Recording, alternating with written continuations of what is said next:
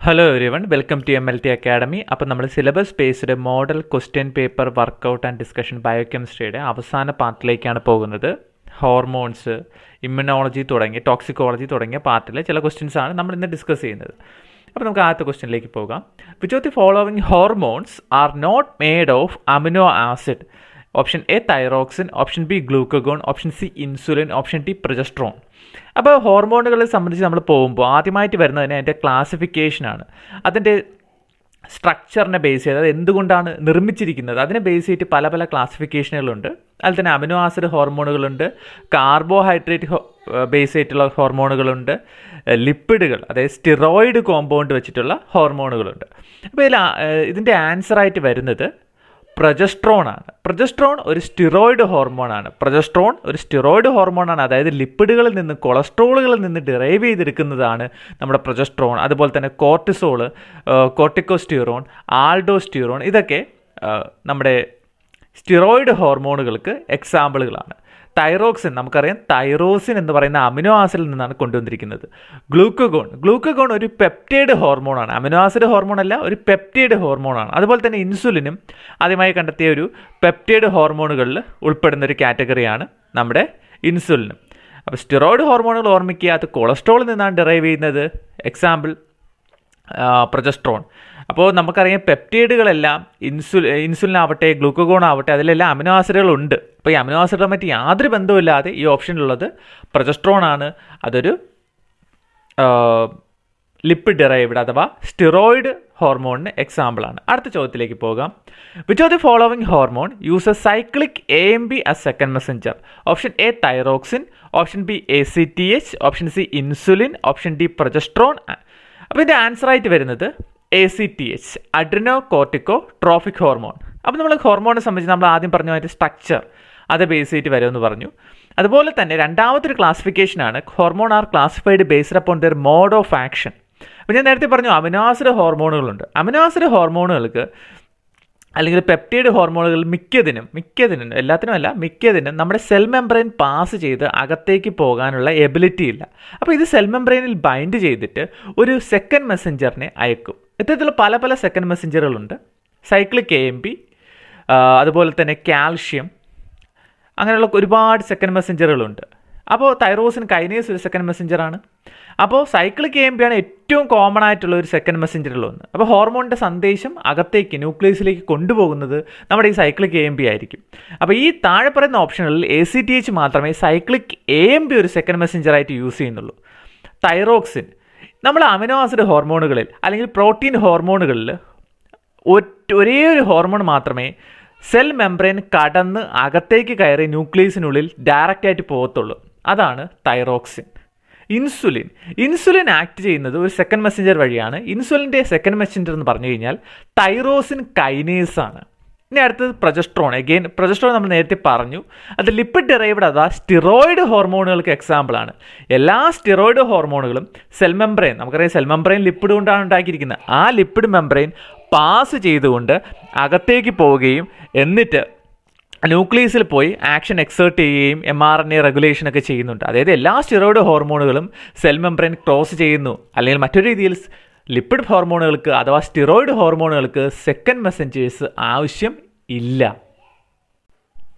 അടുത്ത ചോദ്യത്തിലേക്ക് പോകാം. Amino acid hormone which crosses plasma membrane? Option A thyroxine, option B insulin, option C glucagon, option D LH അഥവാ luteinising hormone.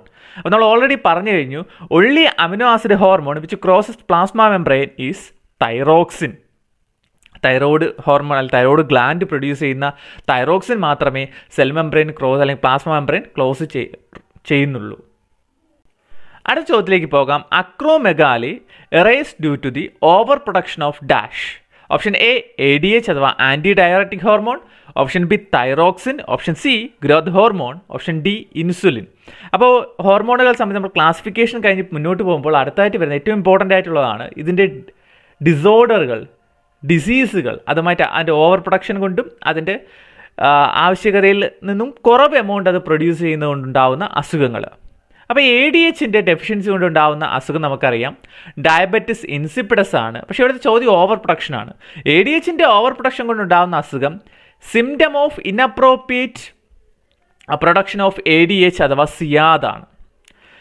തൈറോക്സിൻ്റെ over പ്രൊഡക്ഷനും lesser production നമുക്ക് എല്ലാവർക്കും അറിയാം. Hyper thyroidism over പ്രൊഡക്ഷനും hypo thyroidism lesser പ്രൊഡക്ഷനും. എന്നാൽ അവിടെ വരുന്ന ഒരു ഇമ്പോർട്ടൻറ്റ് കാര്യം, അങ്ങനെ അല്ലായിരിക്കാം മിക്കവാറും ചോദിക്കുന്നത്. ഗോയിറ്റർ, അതുപോലെ തന്നെ ഗ്രേവ്സ് ഡിസീസ്, അങ്ങനെയൊക്കെ ആയിരിക്കും. യൂതൈറോയിഡ് ഗോയിറ്റർ അങ്ങനെയൊക്കെ ആയിരിക്കും ചോദിക്കുക. ഡയറക്റ്റായിട്ട് ഹൈപ്പർ തൈറോയിഡിസവും ഹൈപ്പോ തൈറോയിഡിസവും അവിടെ എന്തിൻ്റെ ഓവർ പ്രൊഡക്ഷനാണുള്ളതെന്ന് വളരെ ചുരുക്കം ചാൻസ് ഉള്ളത് ചോദിക്കാനായിരിക്കും. എന്നാൽ ഗ്രേവ്സ് ഡിസീസ് അവിടെ ഏത് ഹോർമോണാണ് ഏറ്റവും കൂടുതലായിട്ട് പ്രൊഡ്യൂസ് ചെയ്യുന്നത്? അവിടെ തൈറോക്സിനാണ് ഏറ്റവും കൂടുതലായിട്ട് പ്രൊഡ്യൂസ്. അങ്ങനെയുള്ള ചോദ്യങ്ങളായിരിക്കാം മിക്കപ്പോഴും നമ്മളെ കാത്തിരിക്കുന്നത്. അടുത്തത് ഇൻസുലിൻ. നമുക്കറിയാം ഇൻസുലിൻ്റെ deficiency കൊണ്ടുണ്ടാകുന്നത് type 1 diabetes മെലിറ്റസും ഇൻസുലിൻ്റെ non responsiveness കൊണ്ടുണ്ടാകുന്നത് type 2 diabetes മെലിറ്റസുമാണ്. അപ്പോൾ ഇതിൻ്റെ ആൻസർ എന്ന് പറയുന്നത് ഗ്രോത്ത് ഹോർമോൺ. അക്രോമെഗാലിയുടെ റീസൺ എന്ന് പറയുന്നത് ഗ്രോത്ത് ഹോർമോൺ അമിതമായി ഉൽപ്പാദിപ്പിക്കപ്പെടുന്നത് കൊണ്ടാണ് അക്രോമെഗാലി. എപ്പോൾ ഉൽപ്പാദിക്കപ്പെടുന്നത്? അതായത് നമ്മുടെ എപ്പിഫൈസിയൽ കാർട്ടിലേജ് ക്ലോസ് ചെയ്തിട്ട് നമ്മുടെ ഗ്രോയിങ് ഏജ് കഴിഞ്ഞിട്ട് ഗ്രോത്ത് ഹോർമോൺ പ്രൊഡ്യൂസ് ചെയ്ത് കഴിഞ്ഞാലാണ് നമുക്ക് അക്രോമെഗാലി എന്ന് പറയുന്ന അസുഖം ഉണ്ടാവുകയും ഫ്രോണ്ടൽ ബോസിങ്ങും ഒരുമാതിരി ഭീകരത്വം നമുക്കുണ്ടാവുന്നത്. ഇതിൻ്റെ കുറവ് കൊണ്ടുണ്ടാവുന്നത് ഡോർഫിസമാണ്, ഗ്രോത്ത് ഹോർമോണിൻ്റെ ഡെഫിഷ്യൻസി കൊണ്ടുണ്ടാവുന്നത്. അടുത്ത ചോദ്യത്തിലേക്ക് പോകാം.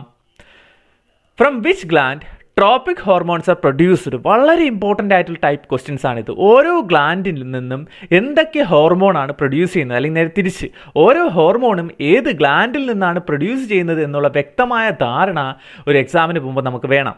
അപ്പോൾ ഇവിടുത്തെ ചോദ്യം, ഏത് ഗ്ലാൻഡിൽ നിന്നാണ് ട്രോപ്പിക് ഹോർമോൺ പ്രൊഡ്യൂസ് ചെയ്തിരിക്കുന്നത്? Option A hypothalamus, option B anterior pituitary, option C posterior pituitary, option D adrenal gland.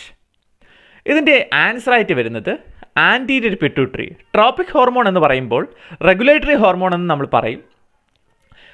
Thyroid stimulating hormone, ACTH, FSH, LH ഇത്തരത്തിലുള്ള ചില ഹോർമോണുകളാണിവ. ഇവയാണ് ഇപ്പോൾ തൈറോയ്ഡ് സ്റ്റിമുലേറ്റിംഗ് ഹോർമോൺ എടുത്തു കഴിഞ്ഞാൽ തൈറോയ്ഡ് ഹോർമോണുകളുടെ പ്രൊഡക്ഷനെ നിയന്ത്രിക്കുന്നത്, കൂടുതലായാലും കുറവായാലും അതിനെ നിയന്ത്രിക്കുന്നത്, ഒരു മെയിൻ്റനൻസ് ലെവൽ നിർത്തുന്നത് ഇത്തരത്തിലുള്ള ട്രോപ്പിക് ഹോർമോണുകളായിരിക്കും. പോസ്റ്റീരിയർ പിറ്റ്യൂട്ടറി പ്രൊഡ്യൂസ് ചെയ്യുന്ന ഹോർമോണുകൾ, ആക്ച്വലി ഇത് പ്രൊഡ്യൂസ് ചെയ്യുന്നതല്ല, ഹൈപ്പോതലാമസ് സിന്തസൈസ് ചെയ്തുകൊണ്ട് പോസ്റ്റീരിയർ പിറ്റ്യൂട്ടറിയിൽ സ്റ്റോർ ചെയ്യുന്ന 2 ഹോർമോണുകളാണ് ഓക്സിറ്റോസിനും വാസോപ്രസിനും. ഹൈപ്പോതലാമസ് പ്രൊഡ്യൂസ് ചെയ്യുന്നത് റിലീസിങ് ഹോർമോണാണ്. Thyroid releasing hormone, cortisol releasing hormone, അത്തരത്തിലുള്ള റിലീസിങ് ഹോർമോണുകളാണ് ഹൈപ്പോതലാമസിൽ നിന്ന് പ്രൊഡ്യൂസ് ചെയ്യുന്നത്. ഇത് രണ്ടുമല്ലാതെ മറ്റൊരു ഹോർമോണുകൾ, ട്രോപ്പിക് ഹോർമോൺ അല്ലാതെ ഈ ഗ്രോത്ത് ഹോർമോണൊക്കെ സിന്തസൈസ് ചെയ്യുന്നതും നമ്മുടെ ആൻറ്റീരിയർ പിറ്റ്യൂട്ടറി തന്നെയാണ്. അഡ്രിനൽ ഗ്ലാൻഡ് ആണെന്നുണ്ടെങ്കിൽ അതിനെ രണ്ടായിട്ട് തിരിക്കാം. Adrenal മെഡുലയും adrenal കോർട്ടക്സും. Adrenal കോർട്ടക്സിൽ നിന്നുണ്ടാവുന്നതാണ് cortisol. പെട്ടെന്ന് നമുക്ക് മനസ്സിലാകും, കോർട്ടിസോൾ, കോർട്ടിക്കോസ്റ്റ്യൂറോൺ, ആൽഡോസ്റ്റ്യൂറോൺ തുടങ്ങിയവ. അതിനെ കുറച്ച് ഡീപ്പായിട്ട് പോകണമെന്നുണ്ട്, പക്ഷേ ടൈമില്ല.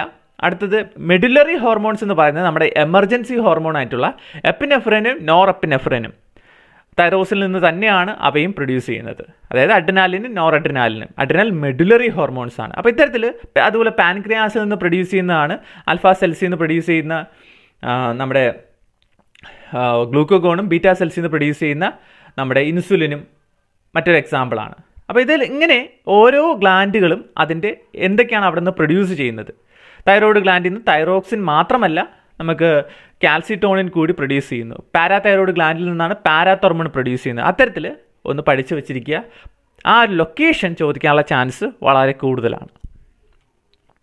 Circulating antibody to thyroid stimulating hormone റെസിപ്റ്റർ, അതായത് TSH receptors is found in option A Graves disease, option B toxic adenoma, option C Hashimoto's disease, option D Addison's disease. ഇതിൻ്റെ ആൻസർ വരുന്നത് ഗ്രേവ്സ് ഡിസീസിലാണ്. ഗ്രേവ്സ് ഡിസീസിൽ TSH റെസിപ്റ്ററിനായിട്ടുള്ള ആൻറ്റിബോഡി വന്ന് bind ചെയ്യും. അതായത് TSHനെ പോലെ ഇരിക്കുന്ന mimic ചെയ്യുന്ന antibody. അതിൻ്റെ ഫലമായിട്ട് ഒരു ഹൈപ്പർ തൈറോയിഡിസം ഉണ്ടാവുന്നു. TSHനെ മിമിക് ചെയ്യുന്ന ആൻറ്റിബോഡീസ് ഒന്ന് TSH റെസിപ്റ്ററിൽ ബൈൻഡ് ചെയ്യുമ്പോൾ ഒരുപാട് TSH ഉണ്ടെന്ന് വിചാരിച്ച് തൈറോയ്ഡ് ഹോർമോൺ ഒരുപാട് thyroid hormones thyroid gland produce ചെയ്യുന്നതാണ് ഗ്രേവ്സ് ഡിസീസ്. ഹാഷിമോട്ടോസ് ഡിസീസ് ഒരു ഏറ്റവും കോമൺ ആയിട്ട് കാണപ്പെടുന്ന ഓട്ടോഇമ്യൂൺ ഡിസോർഡർ ഇൻ വിമൻ എന്നാണ് നമ്മൾ പറയുന്നത്.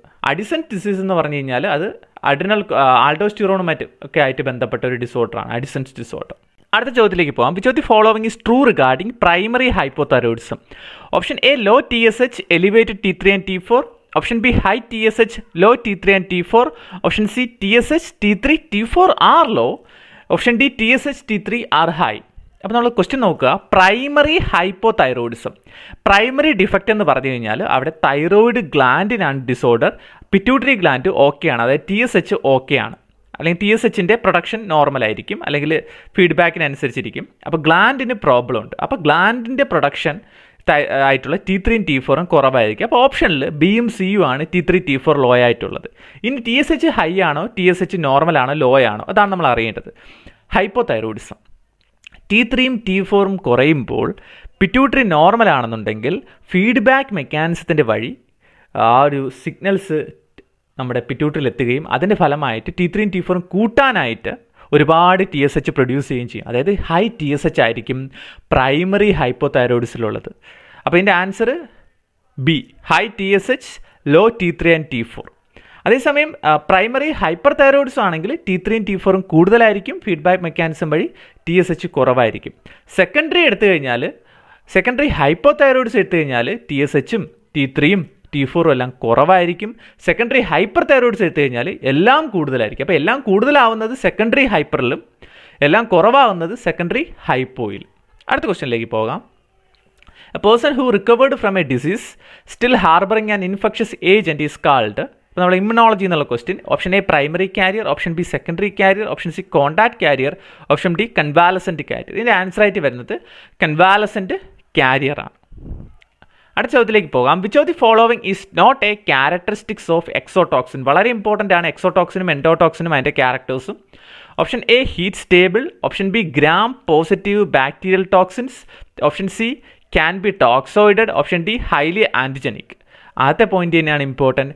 എക്സോടോക്സിൻ എന്ന് പറഞ്ഞു കഴിഞ്ഞാൽ പ്രോട്ടീൻ ഇൻ നേച്ചറാണ്. 56 ഡിഗ്രിയിൽ അതിൻ്റെ ആക്ടിവിറ്റി എല്ലാം പോകും, അതായത് ഹീറ്റ് ലെബയിലാണ്. ഗ്രാം പോസിറ്റീവ് ബാക്ടീരിയ തന്നെയാണ് ഈ എക്സോടോക്സിൻ പ്രൊഡ്യൂസ് ചെയ്യുന്നത്, ടോക്സോയിഡ് ആക്കാൻ പറ്റും, അതുപോലെ തന്നെ highly ആൻജനിക്കുമാണ്.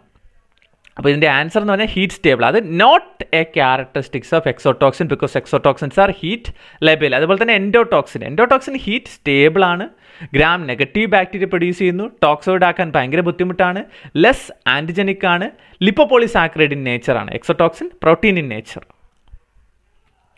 COVID-19 is an example for epidemic, pandemic, sporadic, endemic.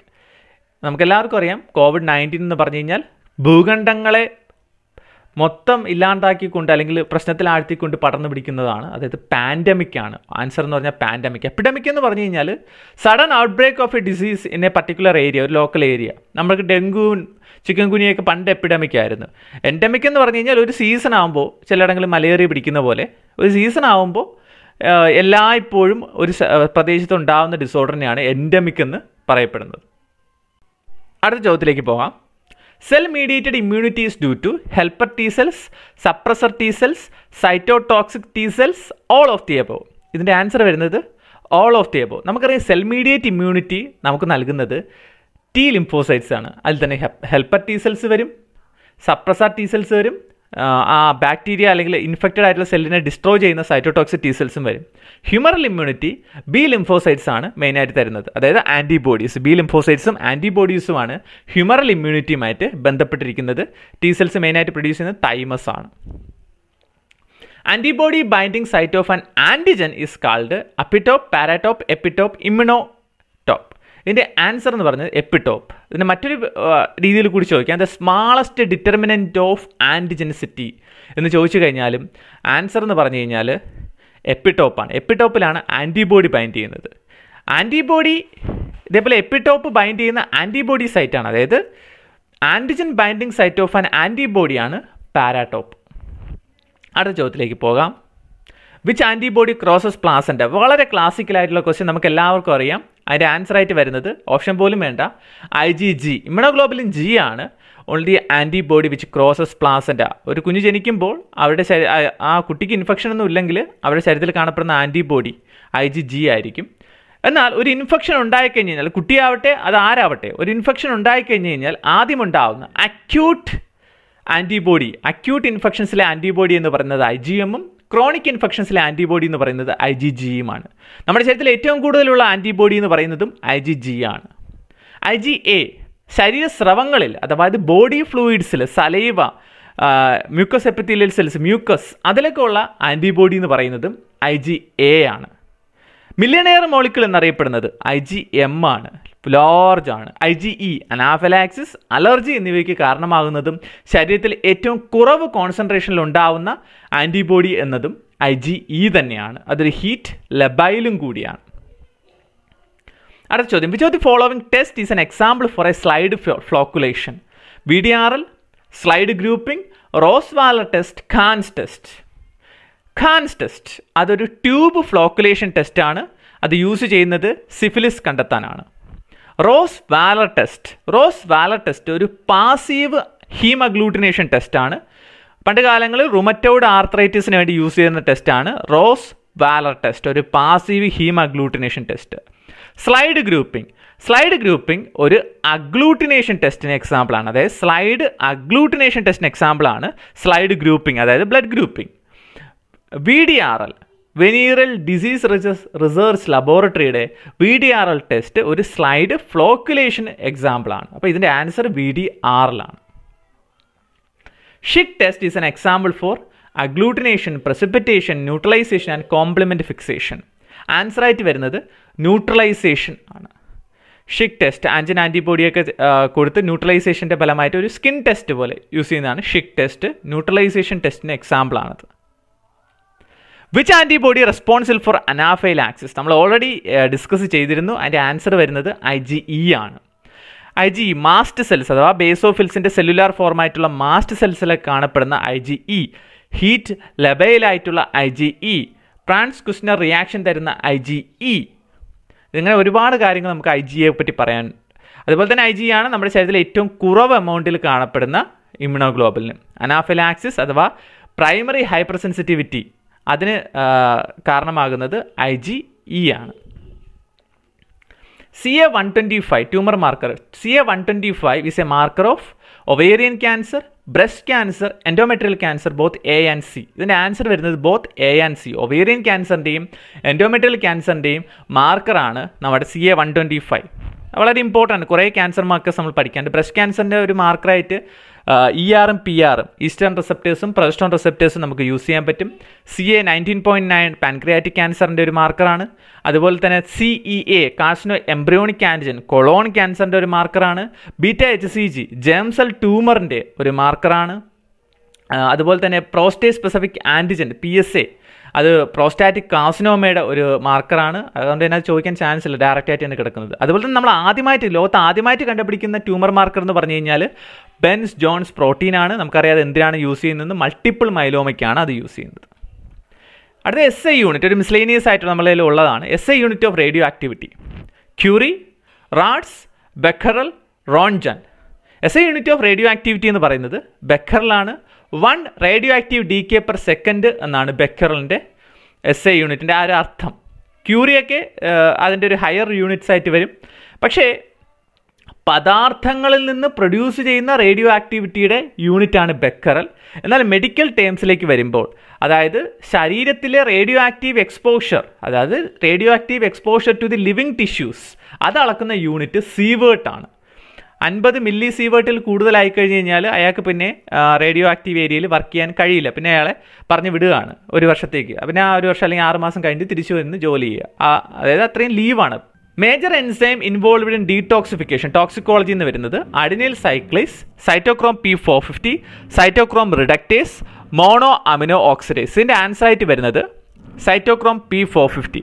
നമ്മുടെ ശരീരത്തിലെ ഏറ്റവും ഇമ്പോർട്ടൻ്റ് ആയിട്ടുള്ള ഡീടോക്സിഫിക്കേഷൻ ഓർഗൻ, അതായത് പ്രിൻസിപ്പൽ ഡീടോക്സിഫിക്കേഷൻ ഓർഗൻ എന്ന് പറയുന്നത് ലിവറാണ്. ആ ലിവറിലെ തന്നെ ഏറ്റവും ഇമ്പോർട്ടൻ്റ് ആയിട്ടുള്ള എൻസൈമാണ് സൈറ്റോക്രോം P450.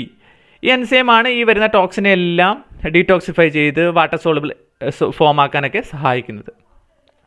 ഇത്രയുമാണ് ബയോകെമിസ്ട്രിയുമായിട്ട് ബന്ധപ്പെട്ട മോഡൽ ക്വസ്റ്റ്യൻസ്. സമയപരിമിതി മൂലമാണ് നമുക്കിങ്ങനെ ഒരു ക്വസ്റ്റ്യൻ ബേസ് മാത്രം പോവേണ്ടി വന്നത്.